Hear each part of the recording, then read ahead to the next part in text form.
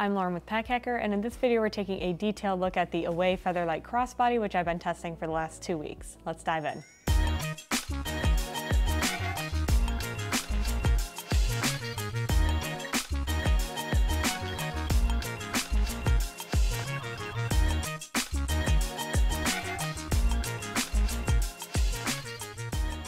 So this is a 10-liter sling, which just looking at it, it does look fairly large, but I felt like I was able to get more gear inside of here than I was anticipating considering its size. So that was definitely a large selling point for me. There's also a larger size if you want that, but I find this to be kind of like that sweet spot for whether if you're going to be using this as like a personal item for your flight, that works really great. Or even just like every day, it was kind of nice to have the option to carry more gear. But one of the biggest things and the quickest things I noticed was this material. So this is a polyester twill with a polyester lining. I'm gonna pull this up here closer to the camera and you can see some blemishes. So we've got something there, we've got kind of like these dark marks over there. There is something right here and that's kind of new, which I'll explain in a second. But basically I would say, and there's also this over here, I would say within 2 days of having this thing, I ended up with these kind of like scuff marks almost all over it. And I don't know where they came from. I don't know like what I did to make them appear. I think that just kind of like bumped up against something maybe a little bit dirty. But I did just leave them kind of throughout my testing process. They just slowly kind of accumulated. I think like these darker ones I got pretty immediately. On the other side here, there's not really anything too crazy, but I did try and do like the care instructions to get the blemishes off of this, and it actually worked surprisingly well. So you can't really even see it anymore, but there was like a darker mark, kind of like the mark that's over here. There was one like right in this area. And I just used warm soapy water and detergent, like laundry detergent, like they had recommended on their site, and just a washcloth, and I just rubbed it really well and it got off.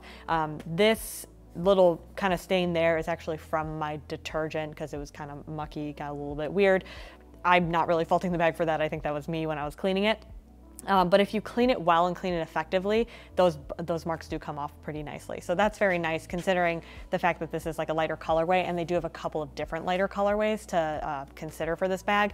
So if that's a main concern of yours, it does wash off pretty nicely, so that's good. But overall, it's really simple on the outside. I mean, really the only like intense thing to be found is this Away branding down here. But I think that they did a really good job kind of blending in the color throughout the bag so it feels very cohesive. Like the bag itself, the harness system is also very simple. You can see that a large part of this has what almost looks like additional padding, and then there's just kind of like a nylon looking strap on the other side here. This is adjustable. You can see this is, I kind of just set it and forget it. I had it there for the most part all the time, but it is very easy to adjust while it's on your body, which I'll show you in a second. But this isn't any additional padding, like there's no cushion or anything in here. But what it is just this fabric kind of extended up to the actual like shoulder strap itself. And this made it a little bit more wide, and it's very soft. This is almost like a, it's kind of like a hard to explain. You can kind of hear it. Like it has that kind of a feel to it, if you recognize that sound at all. But it's a very like comfortable and soft material, so I didn't feel like I needed any padding or anything, so it was kind of nice to have that option. It didn't always fall exactly on my shoulder, which I'll also show you in a second, but I did like kind of having that. I think it gives it a unique look as well. It kind of like feeds into that slouchy look. And then there's also a pocket here, which we'll go over in a bit. But I do like this. I think it was very comfortable to carry. It just really depended on what was on the inside, kind of how the bag itself looked, whether it was like slouchier or a little bit more structured like it currently is. So this is the bag when it's on, carried as a crossbody. You can also carry it over one shoulder if you like. It kind of depends on your preference. I generally did crossbody carry. And you can see that with this bag packed out a little bit more, you'll see what I have inside. It does have a little bit more structure, but when I didn't have as much in here, it had sort of like a slouchy look that I kind of liked. I think it just is a little bit more kind of what's in style right now, so that makes sense. We also have really quick access to the front pocket zipper, which we'll go over in a second, and then there's another zipper here that's very quick and easy to access. The only thing that I didn't love is that the zipper pull is actually in the back here, and so whenever I wanted to get in the bag when I was wearing it on my body, I had to unzip, like I had to kind of put my hand back here in order to reach it. It was kind of a nitpicky thing and I just got used to it. In my opinion, I would think that the zipper at the front would make more sense for like security reasons. So not quite sure why it's back there, but just something to keep in mind. But overall, it's really comfortable. Even when I had a ton of gear in here and it was very heavy, I still felt very comfortable carrying it. The only thing is with the shoulder strap, you can kind of see that padding like nicely covers me here. And if I move over to one shoulder, it's still covering me, but if I made this a little bit longer, then it wouldn't necessarily fall right on my shoulder. So it kind of depends how the fit works for you. If you're finding this video helpful, hit subscribe so we can keep making content to help you travel smarter. As for external storage on this, like outside of that main compartment, there are two different options. The first of which I really actually liked. It was this top zippered pocket on the shoulder strap, which I've mentioned a couple different times, but it's really only big enough to see, you can see it fitting, it's fitting my headphones and a little stick of chapstick. I really liked it for just those items. You can also fit a credit card in here. I didn't find myself needing it for that, but it is an option. However, I would say, you know, you can get like 1 to 2 things in here max. The credit card also, like, it kind of widens out the strap permanently just because it is so stiff. In this case, obviously it makes it look a little bit bulky, but it was never like digging into me or anything. And I liked having quick access to specifically my chapstick throughout the day, and headphones was kind of convenient. Sometimes I like to wear them when I'm grocery shopping, if it's, you know, really busy in there. And so I liked having quick access to those items.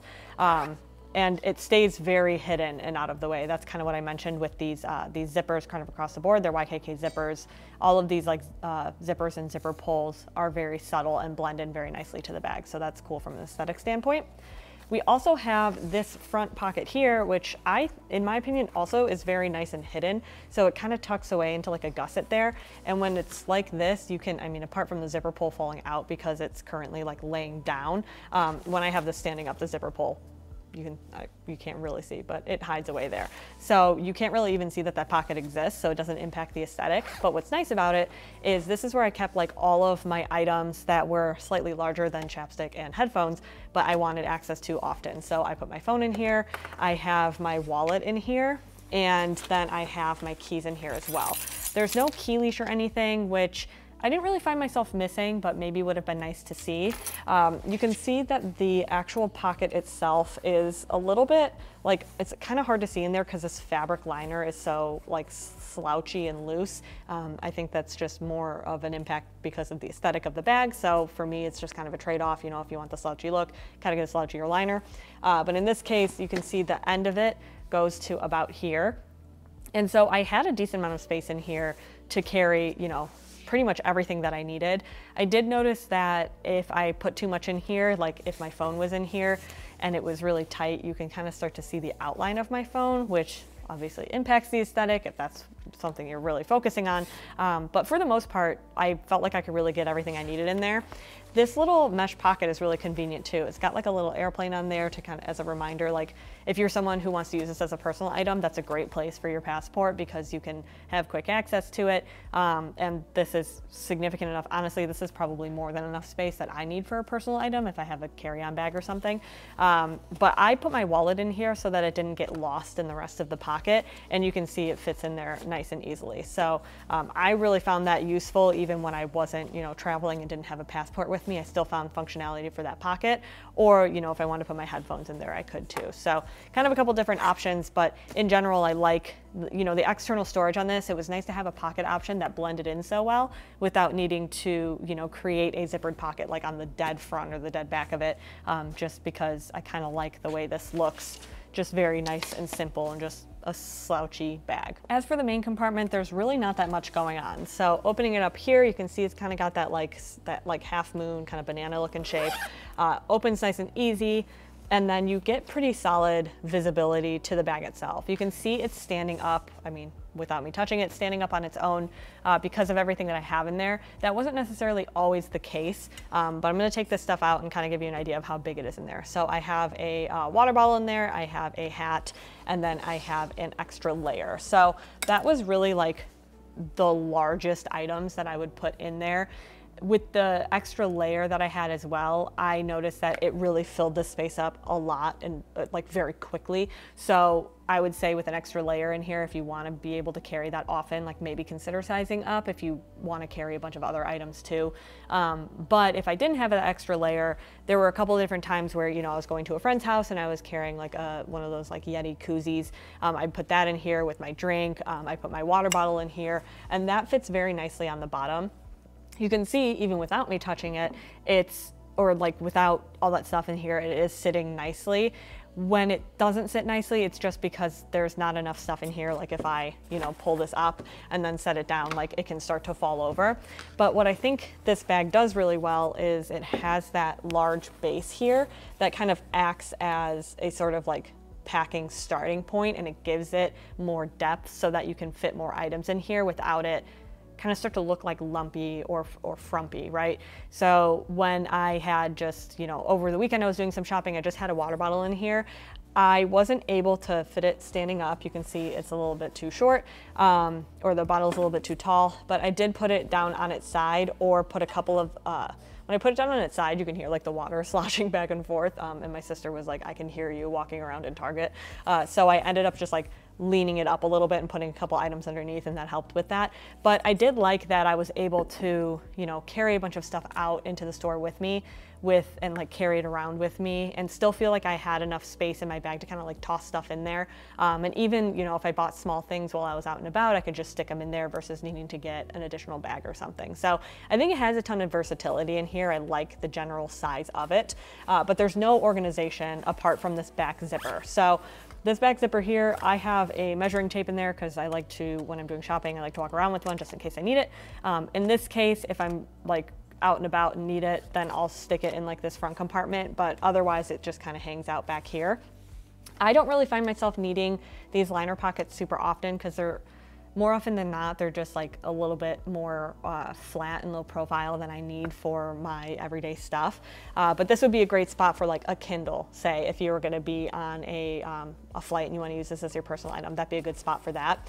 Because then it's quick, it's like out of the way, but you know, still fits like a decent amount of stuff in there. It's a pretty roomy pocket.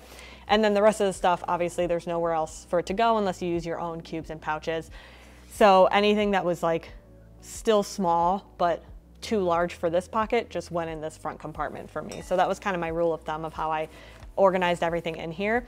I was also able to fit a 13-inch laptop in here, and it sat completely straight up. I was able to zip over it. Any size larger than that, it was a MacBook Pro. Any size larger than that definitely would not fit in here, but I fit my laptop, my charger, and my like tech kit, and then like I think a hat or a couple of other different things in here, and I still had some space to spare. So I think, you know, if you find there are some other colorways here that don't mark up quite as easily, or if they do, not necessarily don't mark as easily, you don't see them quite as easily, like the black color or the brown colorway even would hide those marks a little bit better. So if, you know, the cream isn't something that's going to work for you, then you do have a couple of different options. But I think in terms of what this thing can store and how lightweight it is, and just kind of like the style and aesthetic of it too, it does make a pretty solid personal item bag if you aren't, if you don't need something to be a little bit bigger, if you just need a couple of items that you want to access on the plane, or just for everyday carry, this was nice to grab on weekends where I had a little bit more to haul. So there you have it, the Away Featherlight Crossbody. Thanks for keeping it here at Pack Hacker, your guide to smarter travel, and we'll see you in the next one.